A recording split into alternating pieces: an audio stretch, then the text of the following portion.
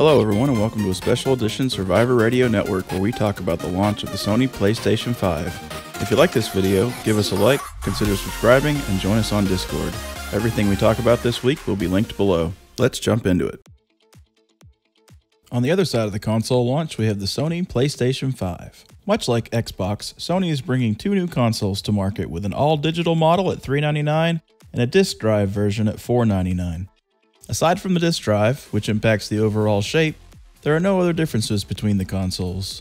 Both can play games at 4K, 60 FPS or better with ray-traced reflections and super-fast SSD load times. The PS5 has an 825GB onboard SSD drive. With the OS and standard software installed, there's about 667GB of space available.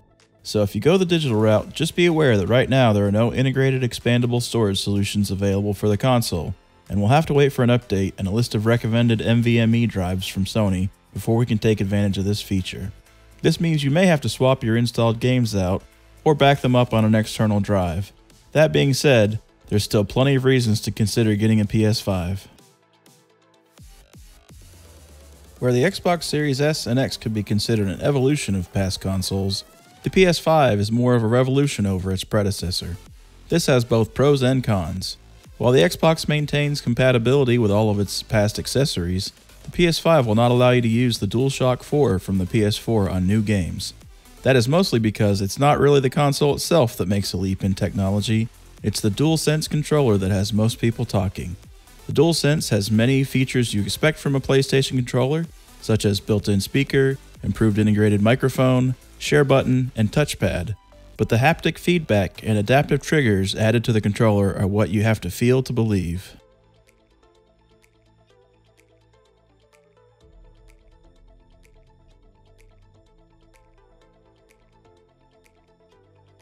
The best place to experience this is to talk about the first PS5 exclusive game, Astro's Playroom.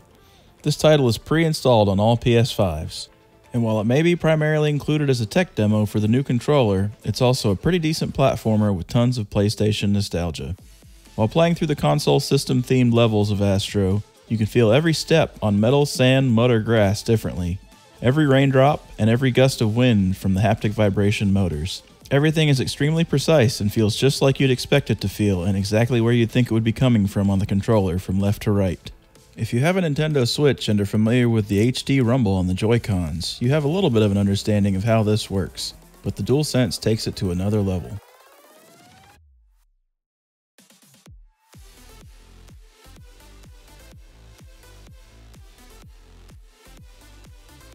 The adaptive triggers bring something else to the table as well. The L2 and R2 buttons come equipped with an internal screw mechanism which can adjust the resistance as you press. This means that springs feel springy. Guns have recoil and resistance. Braking and accelerating can get harder the faster you're going, and tons of additional possibilities. Of course, we'll have to see what game developers, aside from PlayStation Studios, work to take advantage of these features, but with games like Call of Duty Black Ops Cold War and Warframe already announcing support, we can be hopeful this is more than just a gimmick.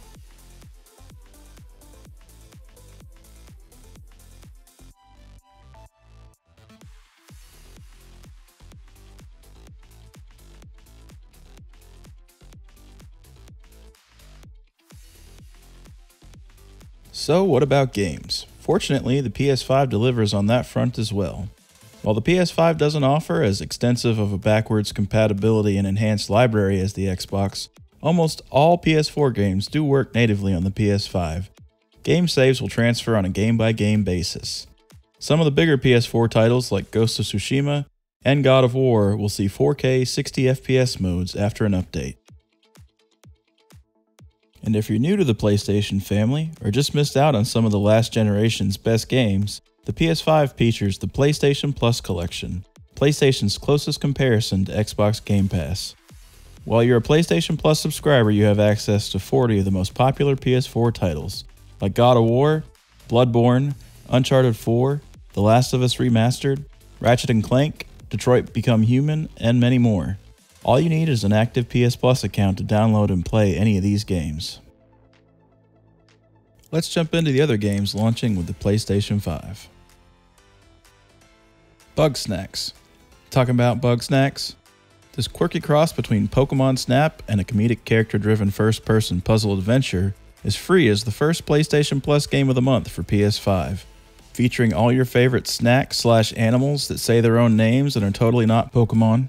Bugsnax is a fun time catching and feeding Bugsnax to the island residents as you uncover the mystery of Snacktooth Island. Pick it up while it's free with PlayStation Plus through November.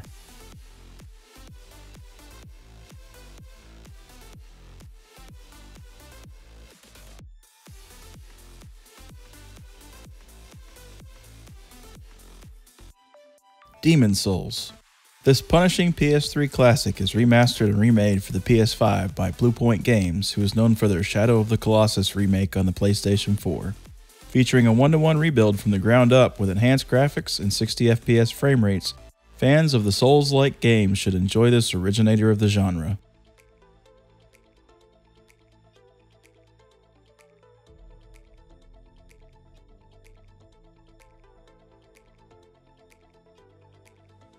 Godfall. This loot-driven hack-and-slash action RPG features a stylized fantasy world where you choose from a handful of powerful Valorian knights, each with unique powers and abilities. Play alone or with 2 friends to defeat the evils of this mythical world. Godfall launches on PS5 and Epic Games Store November 12th.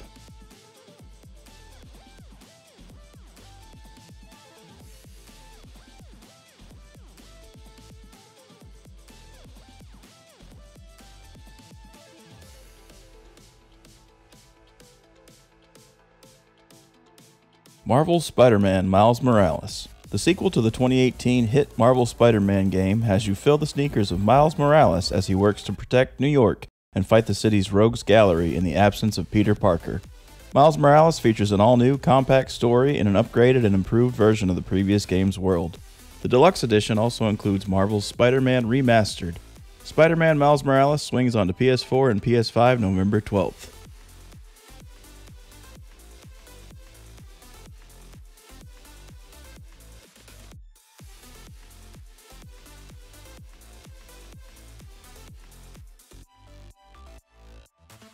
Sackboy: A Big Adventure. The star of the Little Big Planet franchise steps out on his own with a few friends in this crafty 3D platformer. Great for all ages, this casual co-op adventure features a variety of themed levels and puzzles that can be completed alone or in up to 4-player co-op.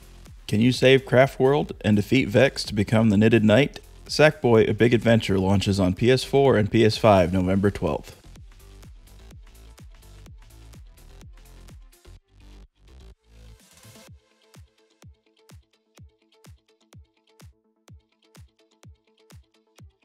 The Pathless.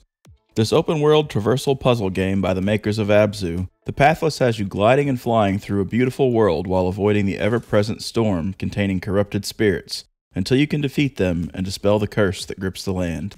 This combination of relaxing exploration and tense stealth is available on PS4, PS5, Epic Games Store, and Apple Arcade.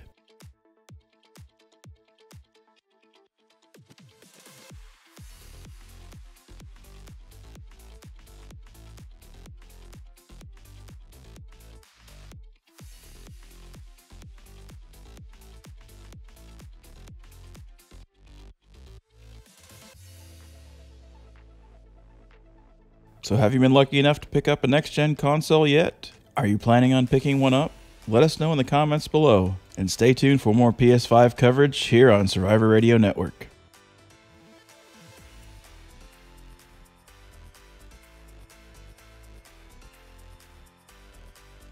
I'm Dragon, and this has been our SRN special console launch coverage. Stay tuned for more regular weekly videos on new games and news as it happens.